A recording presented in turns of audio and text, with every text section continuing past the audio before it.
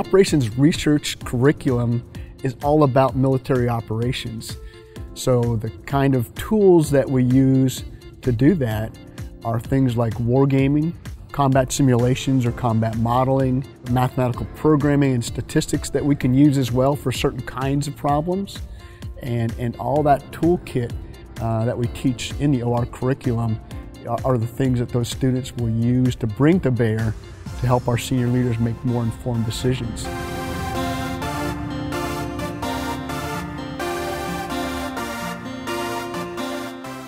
With this war game, we conducted a study to see what progress needs to be made between the United States Marine Corps and the Australian Army to have better interoperability when we conduct combined and joint operations in an amphibious environment. Almost all the war games we do are what-if scenarios. So in most cases, we're looking to model future concepts or future technologies or weapon systems that we might employ.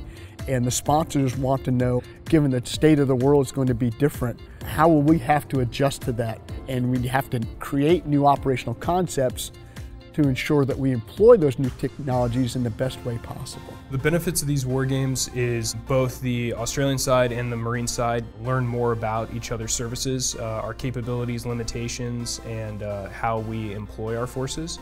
But it also enabled us to pull in the required subject matter experts from Australia and also the United States Marine Corps to really tease out the interoperability problems and have the robust discussions to identify those capability gaps and risks that we can take back to our respective services and ensure that we can rectify those through future acquisitions, training and exchange programs.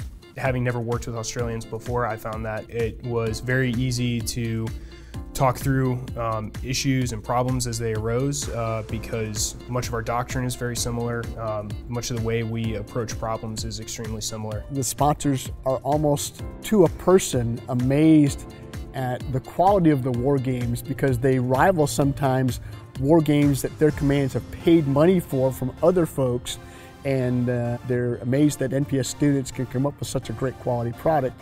The feedback from students, it's more of a delayed response because the students will graduate, get to their new units, and then it may be within months or it may be a year or two, and they'll call back and go, hey, I just got handed this wargaming problem and I know how to do some of this.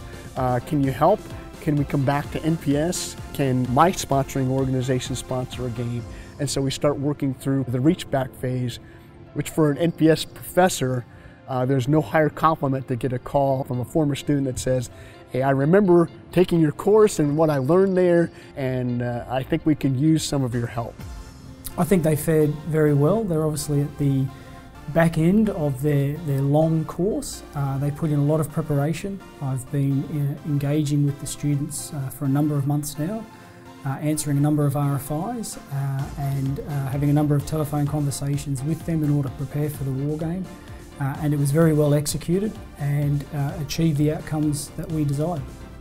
Wargaming Week here at NPS is really a product of everybody on campus pitching in and helping out, and so that's greatly appreciated.